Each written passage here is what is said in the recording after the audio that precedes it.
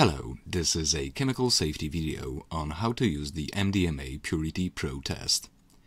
It's best to use this kit to test MDMA, but it also works for different alkaloids and synthetics.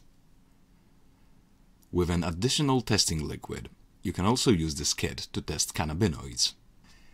In this video, we will be explaining the basics: preparing a sample, placing a sample, developing a testing card, analyzing results. First, check if you have everything ready: gloves, pipette, pencil, vial, microtubes, testing liquid, testing card, developing jar, UVC flashlight, MDMA ruler. Wear gloves and never touch the white side of testing cards. Crush your sample well and weigh 40 mg in a test vial. Fill with 0.5 ml of the testing liquid, close and shake for about 2 minutes. Next, take a microtube and submerge just the tip in the vial. It will fill automatically. Gently press down on one of the dots on a testing card to transfer the liquid. Load one sample in one spot, up to 2 samples per testing card.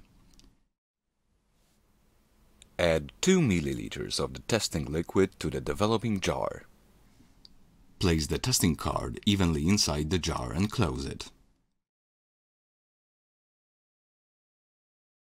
Wait about 25 minutes until the liquid is almost fully absorbed. Remove the testing card and wait 3 minutes for it to dry. Wearing gloves, use the UVC light to reveal results.